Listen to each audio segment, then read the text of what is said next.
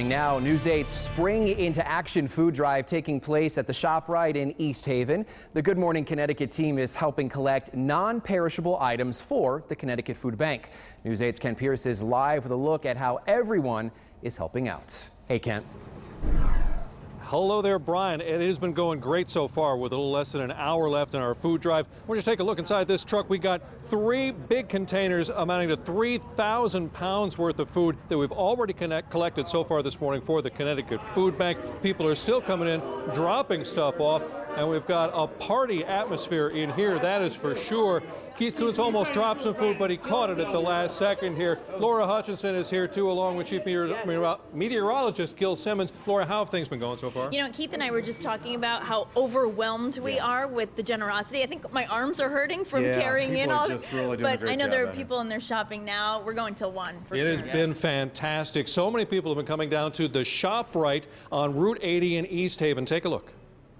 3, 2, 1. It was a morning of selfies with some of your favorite TV people. 2 best-looking guys in the room right here. All for doing something very selfless, donating non-perishable food to the Connecticut Food Bank. So the Connecticut Food Bank serves about 300,000 people who do not know where their next meal is coming from across Connecticut. Got some stuff for you.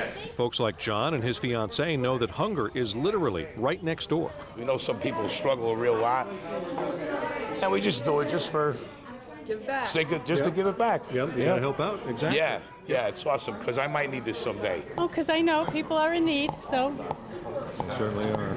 give a little, but we can. And some of those who can gave a lot. Quinnipiac University dropped off $5,000 worth of grocery store gift cards. Which is equivalent to 12,000 meals. So we're very, very happy to do that. We're very community-minded. Having a strong sense of community is a core value of Quinnipiac, so we feel very good about taking part in this. So do all of those in the News 8 family. We do a lot of stories on food drives during the holidays, but did you know one of the times of biggest need is actually coming up? During summer hunger, when kids are out of school, they don't have access to free and reduced lunch at school. We are serving those children. We're serving their families. Hunger is a year-round issue. And we are going to be going until 1 o'clock today, still looking for more donations if you want to stop by. Things like canned tuna, canned chicken, dried beans, canned beans, low-sugar fruit juices, cereal, whole wheat pasta, to make sure we're not going hungry during our food drive. Thanks to Gia Marie's for donating pizza to us. If you want to stop by, we're here until 1 o'clock. We're at the ShopRite on Route 80 in East Haven. Just get off I-91 exit 8, come east on Route 80, over the hill from New Haven. You'll find us here on the left. Live in East Haven, I'm Kent Pierce. Back to you.